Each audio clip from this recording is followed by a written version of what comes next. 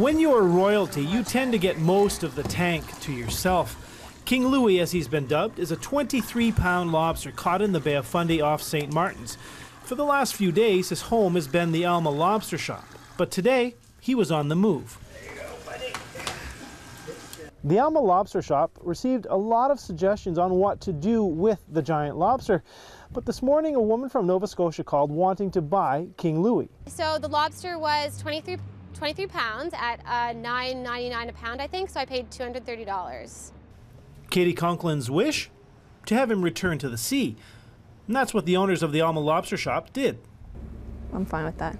Good for them. This is kind of how we make our living, though. My husband's a lobster fisherman, and we sell his lobster, and that's how we survive. With the king secured in his crate, the thankful two steamed out of port, and Rodney McDonald did what comes unnaturally to a lobster fisherman: put lobster back in the water.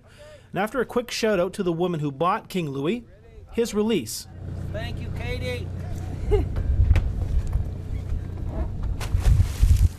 Everybody, we buy over £1 million a year, and this is to be the biggest and the first one we've ever released in this way. King Louis's fate was decided quickly. We really weren't sure yesterday. Like, we had just got it, and you came down to see it. We really didn't even think about it. At 23 pounds, people in Alma estimate King Louis's age at 100 years old. And now that he's been returned to open water, who knows how long he'll continue to reign as the king of the bay. With good handling practices, being kept in decent seawater, it has a highest chance of survival. I just hope he carries his genes and he lives like a happy life for his second chance.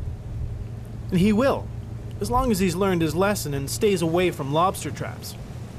Jonathan McGuinness, CTV News.